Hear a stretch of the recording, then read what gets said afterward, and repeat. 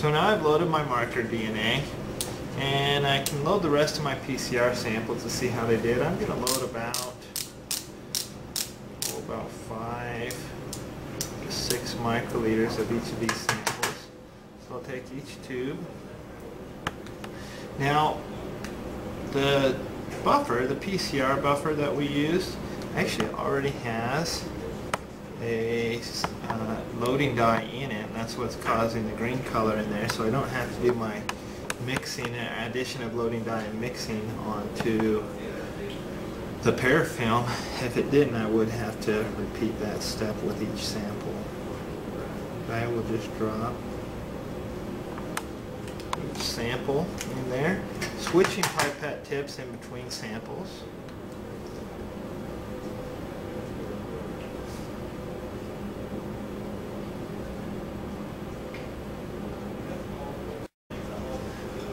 Okay, so now I'm loading my last PCR sample on the gel.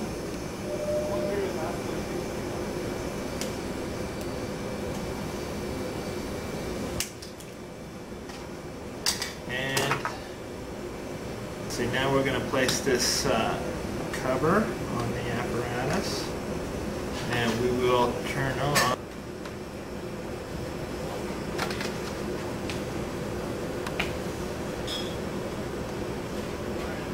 I'm going to set the voltage to about, we'll do it about 90 volts, and we'll run this for probably about 40 to 45 minutes, and then we'll take it and take a look at it and see if our DNA fragments are the right size. Now obviously when I go to analyze this and take a picture of it, I need to know what size I'm expecting for your PCR fragment. So if you don't know what size you're expecting, you should go back in the manual and see what length the fragment was for the PCR gene you're trying to amplify. And that's loading the gel, and again we're loading our gel with our PCR products in order to make sure that A, we have our PCR product, and B, that it's the right size that we're expecting.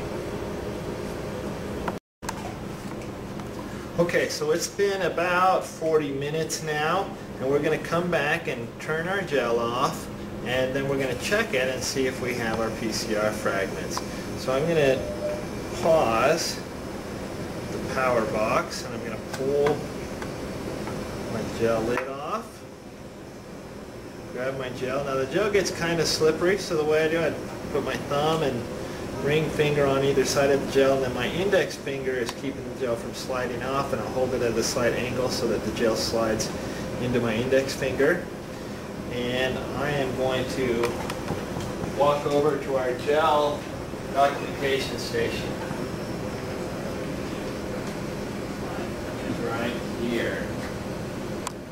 Okay, so the gel itself, when we made the gel, we added a chemical called ethidium bromide into the agarose itself. And that ethidium bromide will bind with the DNA and cause it to fluoresce in ultraviolet light.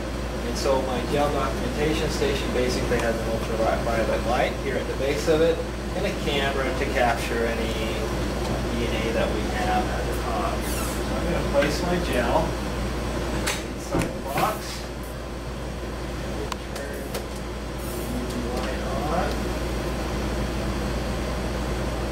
And we have some controls up here at the top that we can use. So there's a zoom in the middle.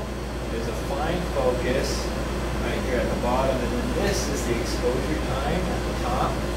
Our bands are fairly faint. I'm going to increase that by pressing this plus button, so we can see that some of our samples, and I will capture that image.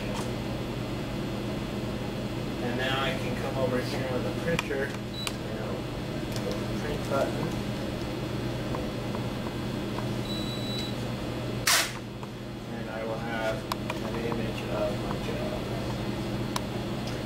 Keep that and put it in my laboratory.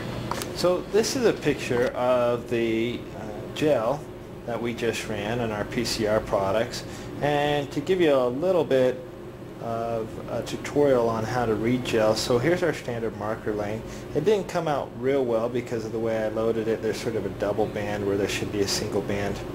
But in this standard marker, the company that I bought it from sends you a picture of what the standard marker looks like with its listed sizes. And so I looked at that, and I know that this band occurs at 250 base pairs. That one's at 500, 750, 1000 is that bright band that you see. And then from there it goes 1500 and 2000 and on up. Here across this way, each lane represents a different sample that was loaded, and so you can actually number the lanes across the top to help us identify the different lanes. And then right here I've got a key of the labels that were on the different samples from PCR that I loaded. So you can see lane 1 was the marker protein, lane 2 was sample number 1, lane 3 was sample number 3C is what it was labeled. And you can see that some of the samples have a band that occurs. The band, if it does occur, is occurring at the same spot at 750 base pairs. If you go back and check your manual, you'll see that about 750 base pairs is the expected size for the GFP gene. So that's good news. That group did successfully amplify their PCR product. We did have a couple of lanes where there's no product being shown. In lane 5 and in lane 7 and 8 there's no product. A couple of lanes, lane 2 and lane 9, do show product. It's at a little bit lower yield, so there are probably some issues with those lanes. These lanes probably didn't work out because the PCR reaction itself is missing a component or wasn't mixed up properly.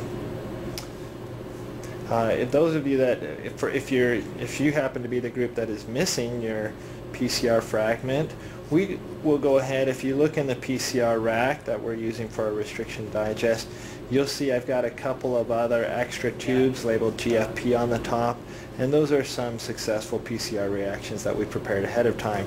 So if your reaction did not work, go ahead and use one of those other labeled tubes with GFP to complete the rest of your experiment.